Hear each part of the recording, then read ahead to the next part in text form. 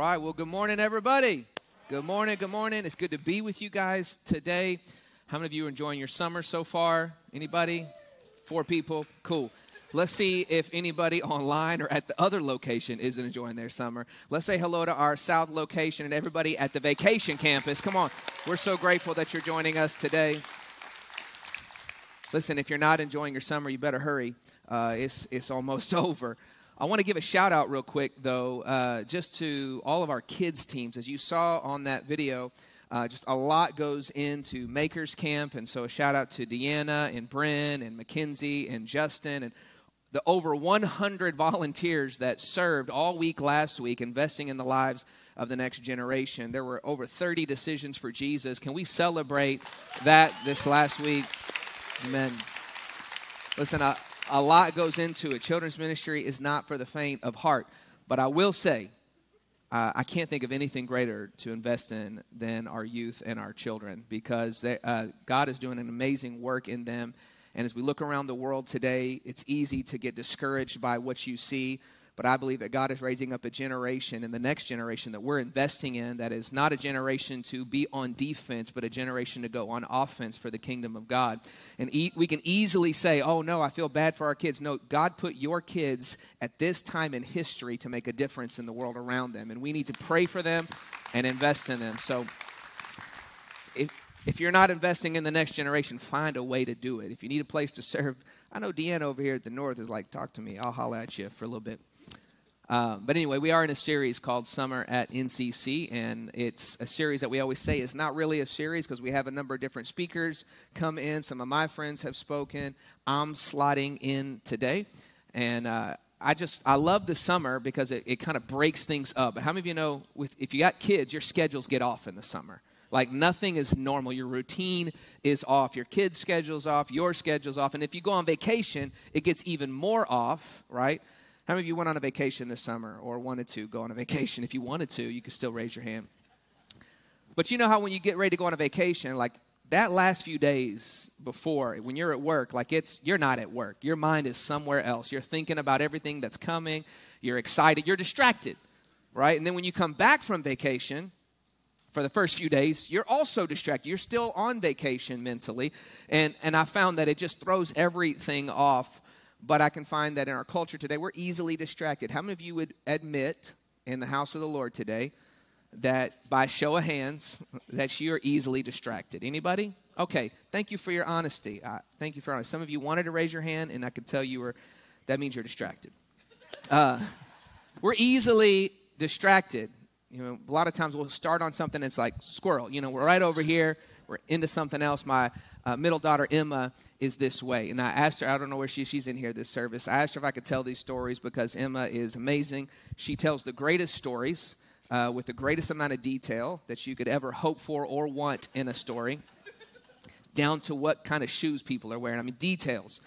The other day, I was asking her, I said, Emma, we were cooking dinner. I said, could you turn the oven on? And could you go get me a fork? And she's like, got it, Dad. And she starts telling me a story as she's walking away. And not 4 steps later, she was like, what am I doing again? You know, like I got distracted with this story and she forgot.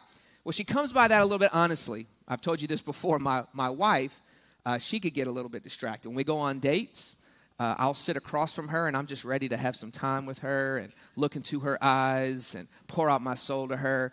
And as I'm talking to her, she's like looking around me. I'm like, what are you doing? You know, I'm trying to get in her eyesight.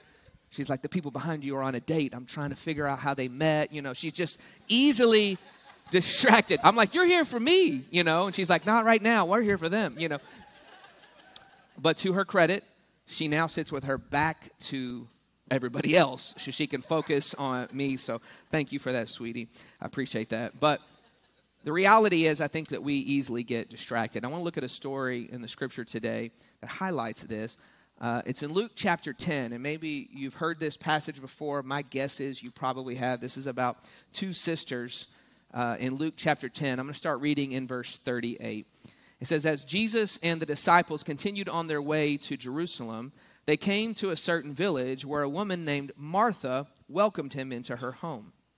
Her sister Mary sat at the Lord's feet, listening to what he taught. But Martha was what? Distracted. Come on, say it a little louder. Martha was Distracted. I just need to know that you're not distracted. You're paying attention to me. By the big dinner that she was preparing. She came to Jesus and said, Lord, doesn't it seem unfair to you that my sister just sits here while I do the work? Tell her to come and help me. But the Lord said to her, my dear Martha, you are worried and upset over all these details. There is only one thing worth being concerned about. Mary has discovered it, and it will not be taken away from her. I love this story. There's a lot of insights we can get into it, but I also want to just point out in this moment that oftentimes when we read this passage, Martha gets a bad rep, right? If you've ever heard of Martha in the Bible, it's normally not associated with something positive. We always go to this story, and we're like, don't be a Martha. You ever said that before? Don't be a Martha. Well, let's be honest. Whose house was it? You can talk back today. Martha's, right? Whose food was it? Martha's, right? Okay, so Martha's not all bad. I mean, we wouldn't be having a get-together if it weren't for Martha. Jesus wouldn't be at the house hanging out with a small group if it weren't for Martha. You want some Marthas on your team at work, right? You want some people who are going to get some stuff done. They're not just going to sit around. They get work done. They get some accomplishments done. You need some Marthas. Y'all think it's a trick. I'm not joking. You need some Marthas. Y'all like, no, you don't. Martha raised her hand. Yes. But Martha was distracted is what Jesus said. She was distracted. I don't know about you, but I've been like this before. I've had people over for dinner, and we wanted to spend some time with them, but I got so busy cooking for them and preparing things for them and serving them and making sure that they always had a full cup. And then end of the night, when I said goodbye to them, I was like, man, I really didn't even get to spend any time with them. We were too busy being distracted by everything going on. And I think the burden that the Lord gave me for this is because I believe we live in the most distracted culture maybe in history. It has never been easier to be distracted, stay distracted, or live distracted than it is in this time in history right now. And technology has probably progressed that rapidly.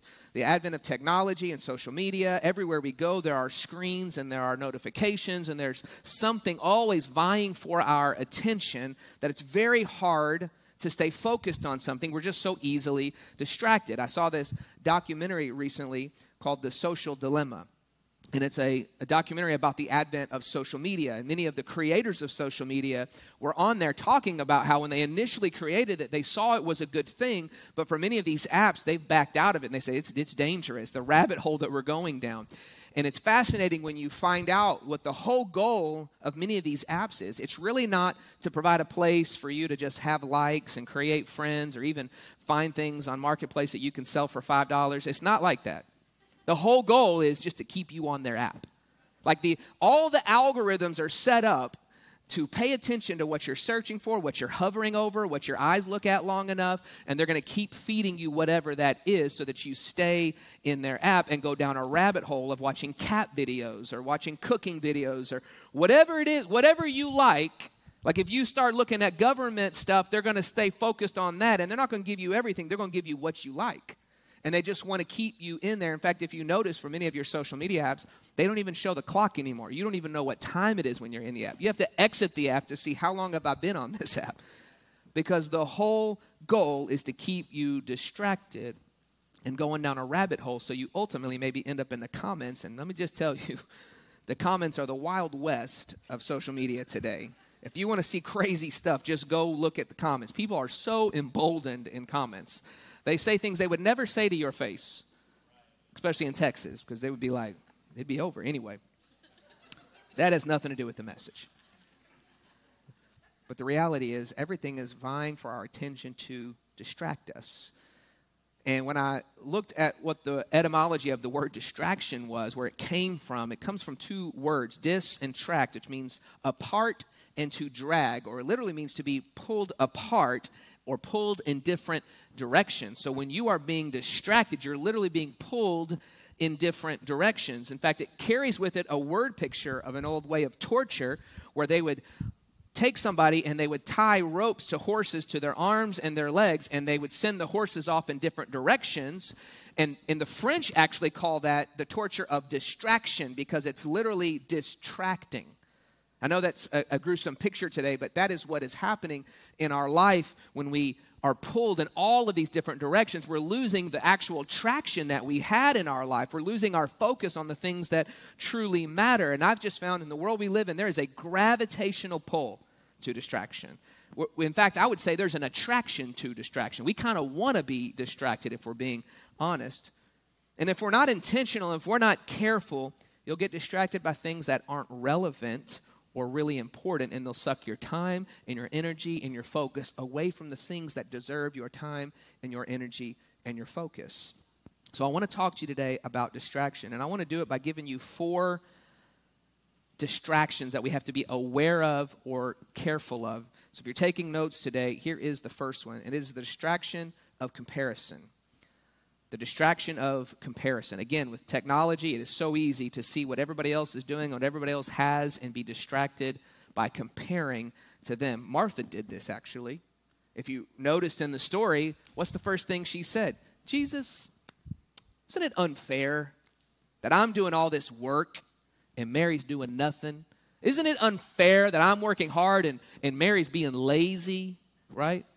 And then her comparison actually led her to want to control Jesus and Mary because she said, make her do something. Tell her to come help me.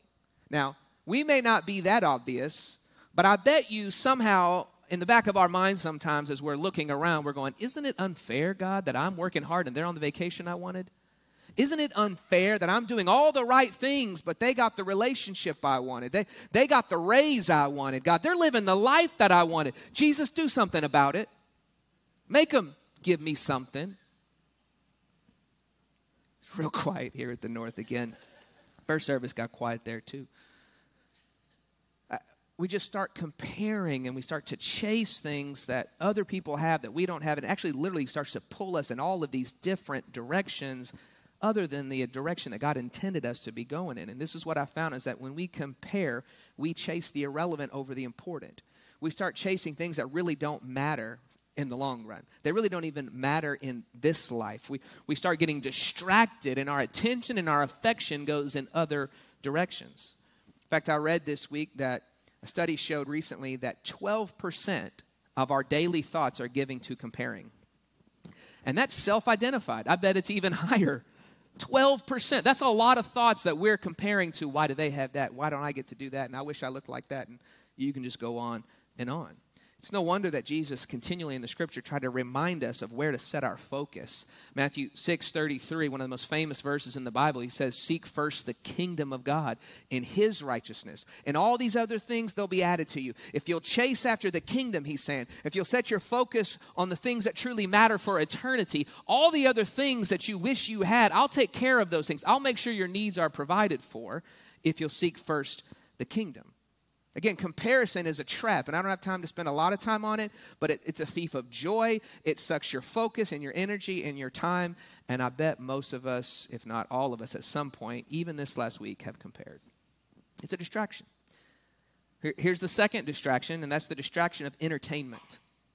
We live in an entertain me culture. I want to be entertained all the time. Our culture is so afraid of being bored. We're so afraid of quiet and silence. When I was a kid, I grew up in the 80s and 90s. If I told my parents that I was bored, they'd say, good, go outside and figure something to do, you know. I tell kids today, outside was the place where I lived. Inside was a magical place. We got to go to sleep at night, right? Kids today is like outside. The only time they go outside is when they're going to their car or to school or something. But we're just so distracted today. And I saw this study again this week because I was kind of looking at how distracted are we really? In 1980, 5% of all Americans had been diagnosed with ADHD. In 2022, 11.5% of just 3 to 17-year-olds had been diagnosed with ADHD. That represents 7 million kids alone just in 2022, and the numbers continue to be on the rise. Why is that so? Because everything is vying for our attention in short spans. We can't keep our attention because we're distracted by this message, this app, that social. And so we have no ability to actually focus for long periods of time because we're stimulating our mind constantly.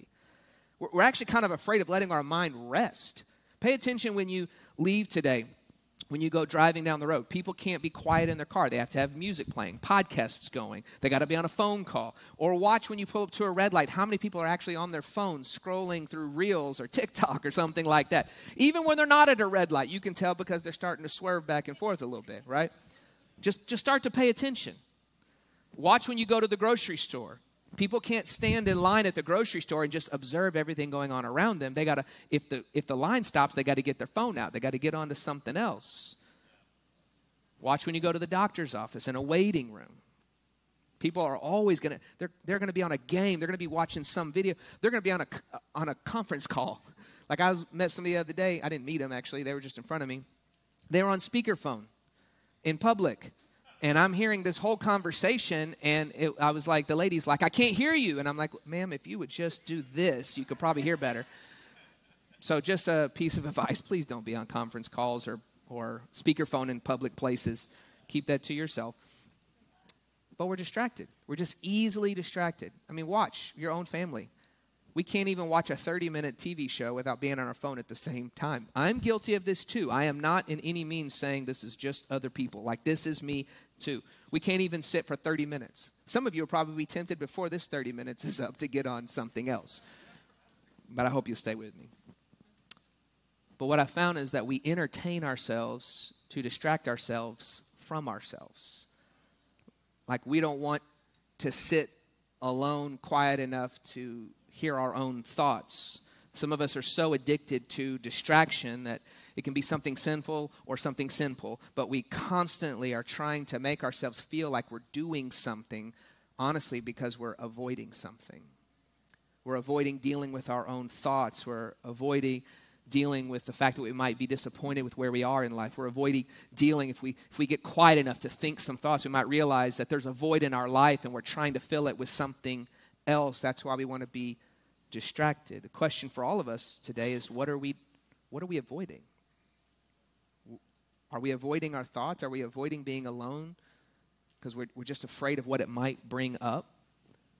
So we stay distracted so we don't have to deal with things. And I just lovingly want to tell you today that distraction is a plan of the enemy. We have a spiritual enemy, Satan, who would love to constantly distract you, to take your focus off of God, to take your focus off of his plans for your life, to get you going in a direction that you were never intended to go. I don't know if you've heard this before, but if the enemy can't destroy you, he'll distract you.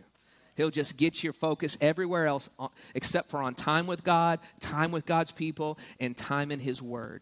If he can get you away from that, even though you may not think you're being destroyed, you are.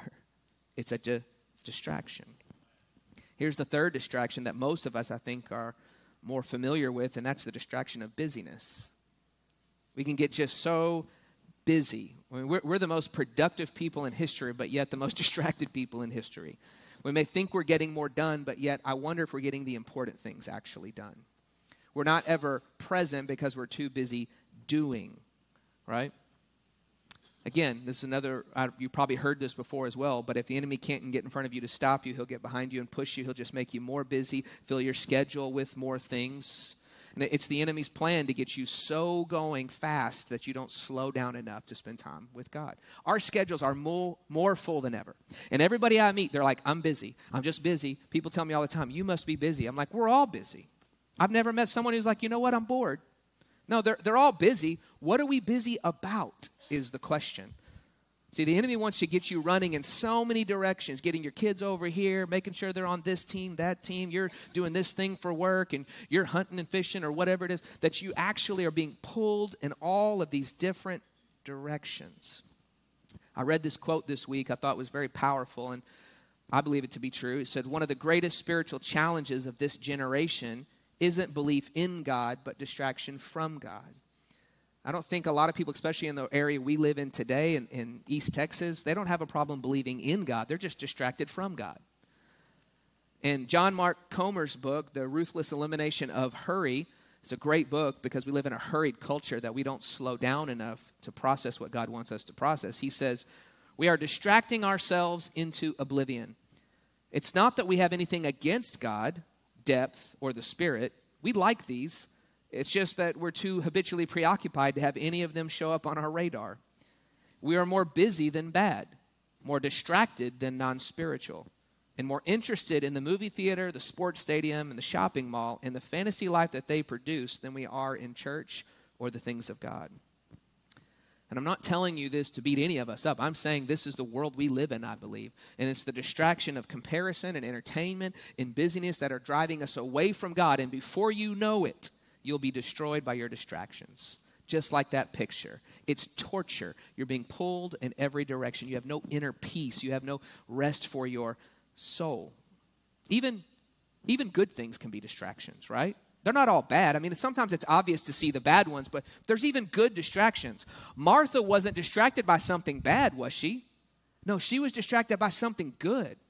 It's not like she was out there just surfing social media, buried in the comments. It's not like she was watching the Hebrew News Network just fretting about Caesar and what he was going to do and inflation.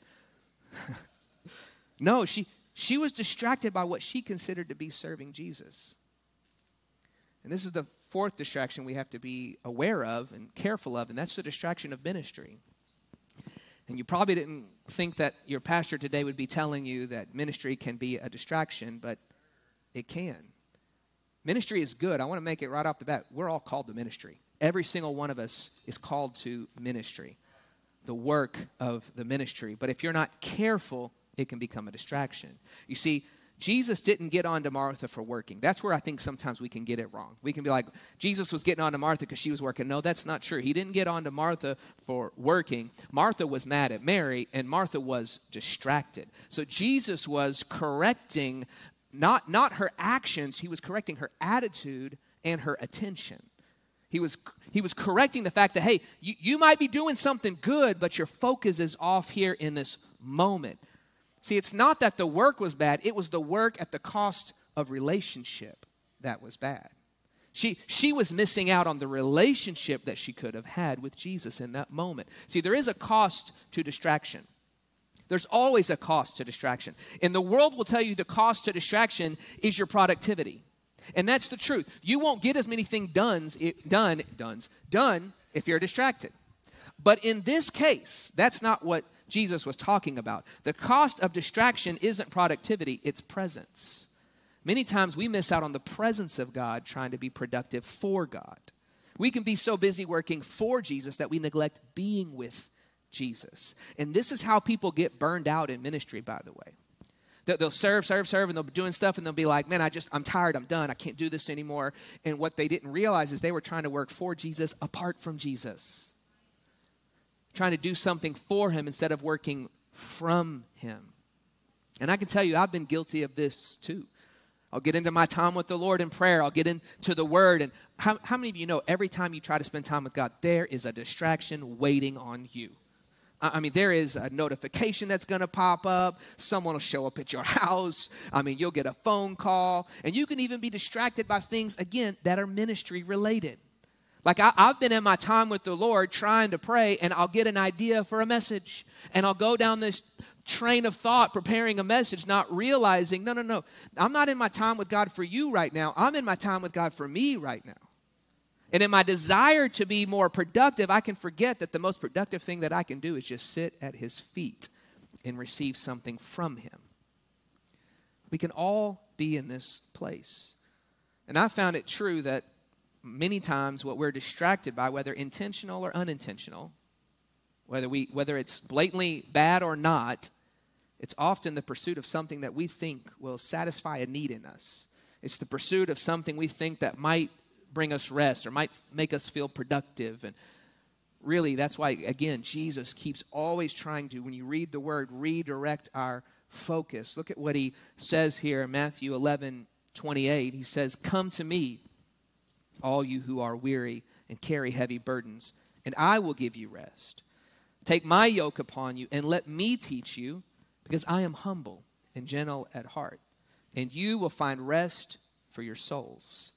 For my yoke is easy to bear, and the burden that I give is light." Jesus is saying, listen, I understand that you're looking for things to satisfy something deep inside of you, but if you'll listen to me, I've got two focuses for you. There's two focuses right here that Jesus gives in this passage that to fix our distracted hearts. Let me show you what these two focuses are.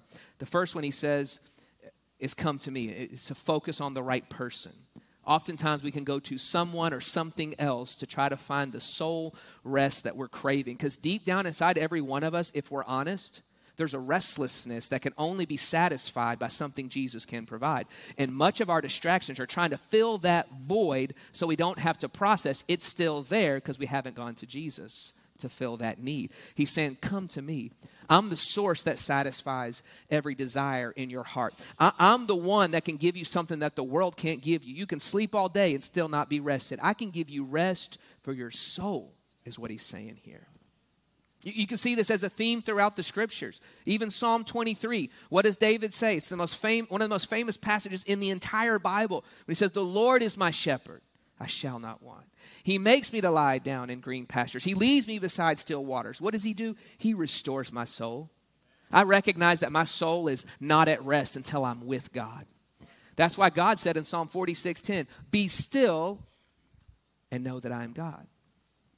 Because it's in the stillness and it's in the quiet that we actually can hear his voice, hear his words, and experience his presence. When we're constantly distracted, we're wondering, why can't I hear the voice of God? Why am I not experiencing his presence? Because we're too distracted to get still enough and quiet enough to hear his voice.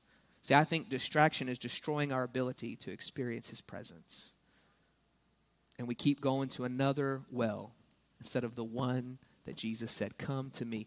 Mary had come to him. Mary was sitting at his feet listening to his words. Because when you listen to his words or you get into his word, you get a fresh revelation continually of who he is. That's why the scripture continually points us where to look and where to focus. The Bible constantly says, fix your eyes on Jesus. Don't be distracted by the things in this world. Set your thoughts on things above. Don't set your thoughts on things below. Don't be distracted by everything you see. No, there is one person we ought to look at. That's why the psalmist says, I lift my eyes to the hills. Where does my help come from? My help comes from the Lord, the maker of heaven and earth. When we are distracted, we take our eyes off of the only one who can help us. And Jesus is saying, come to me and you're going to find rest for your soul. The second focus he gives us is not just focus on the right person, it's focus on the right purpose. That happens in this passage. He's like, yeah, come to me and I'll give you rest, but I'll also give you purpose. Because do you know what a yoke is? A yoke is an instrument for work. When you're yoked to something, like two oxen together, they would be linked together. They would plow a field. They would do work, but they had to go in the same direction and at the same pace. One couldn't just veer off and be like, I'm going to go over here for a little bit. I'm distracted. No, they have to go in the same direction. And what Jesus is inviting us into is not only receiving his rest, but receiving his yoke, which leads us in his direction and gets us working along his purpose. We find rest and we find purpose when we come to him. Take my yoke. Let me teach you. Go at my pace. Go at my direction. And I want to be clear. There is work to be done. I'm not here to say don't do the work. No, we've got to do the work. There's a work of the ministry that we have to do. And when we get his purpose, we'll be so busy about what he wants us to do with the right proper order that we'll be so busy doing the work of the kingdom that distractions will not bring us down from that. We have a work to do. We have time on this earth that is limited. So I don't want to make it unclear here. We still have work. I thought about Nehemiah this week. If you've ever read the story of Nehemiah in the Old Testament, Nehemiah had a burden from God to rebuild the walls of Jerusalem. And he's rebuilding these walls, and these distractions show up. Two people in the name of Sanballat and Tobiah. And they're like, hey, come down off that wall. We want to talk to you. They didn't want him to finish the work.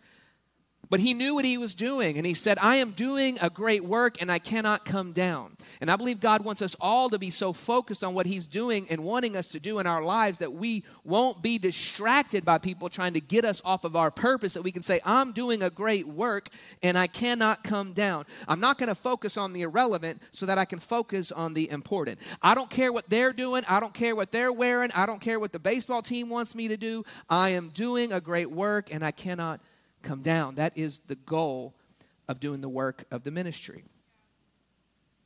But we have to get the order right. And that's what Jesus was trying to say. Come to me and find rest, then you'll find work. That's what Mary understood. Mary was sitting at his feet. She understood that worship precedes the work. That if you're going to do the work for Jesus, you have to first spend time worshiping him. Being with Jesus precedes doing for Jesus. Again, this is why people get so burned out or off track, is they get so busy doing things for him that they neglect to be with him. And I want to make it clear, Mary wasn't lazy. It wasn't like Martha was the worker and Mary was the lazy one. That's what we often think, right? But Mary wasn't lazy. Mary just knew her source. Mary knew that if Jesus was in the room, nothing else was going to matter. Mary knew that who you give your attention to will define who you become. And she had seen his worth. We know she had seen his worth. In fact, Jesus highlights that in Luke chapter 10, verse 39. Look, we read this earlier. Mary sat at the Lord's feet, listening to what he taught, and then in verse 42, he says, there is only one thing, Jesus said, worth being concerned about. Mary has discovered it. And no one can take that away from Mary. What had Mary discovered? She had discovered who he was. She had discovered his worth. She had discovered the value of sitting and listening to his word. She was devoted to Jesus. She would prove it. Later, we would see Mary coming into an area, we talked about this at the beginning of the year, where she was not welcome, breaking open an alabaster jar of expensive perfume and pouring it out on his feet. And we know that Mary worked because that was worth a year's wages that she had saved up. It wasn't that she wasn't a hard worker, it's that she knew the value of being with Jesus. She knew his worth, and she was willing to give it all and pour it out on him at any moment because he was worth it. She had a revelation of who Jesus was. Peter had a revelation of who Jesus was. When he said, you are the Christ, you're the Son of the living God. Later, Peter would say, where else would we go? You have the words of life. Being with Jesus always has to precede doing for Jesus. And my burden for us today was that we would come to understand today that the way that we don't stay distracted is we learn to live devoted to Jesus. You can move from distracted to devoted when you have a revelation of who he is, when you see his worth, when you understand what he has done for you, when you understand that everything that you need comes from him, that he's the very source of life, that he has the very words of life, that rest for your soul, that void inside of you that we're trying to fill by keeping our mind distracted. It is only satisfied when we stop long enough to focus on the beauty and the holiness of who he is and receive what he has for us. That's my burden for you. Because let me just be honest with you. We've got a short time on this earth. We got work to do. We got people to reach. But we can't do it distracted. We can do it devoted in the proper order.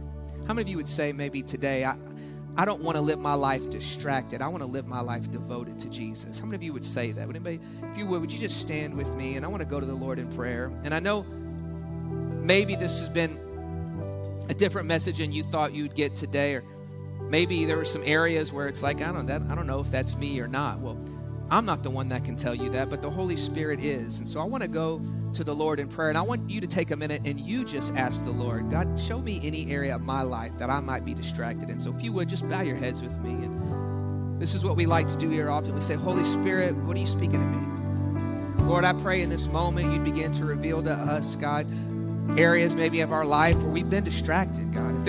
If we've been distracted because we're avoiding dealing with something inside of us, God, I pray today you'd give us the courage to confront those things, God. You'd give us the courage to bring them to you, God, and to receive what only you can give us, and that is peace and hope and joy and purpose in our life, God. I pray right now, Lord, you'd reveal to us any area, God, where we've gotten out of alignment with your will or your purpose. God, any area where we've gotten distracted, Lord.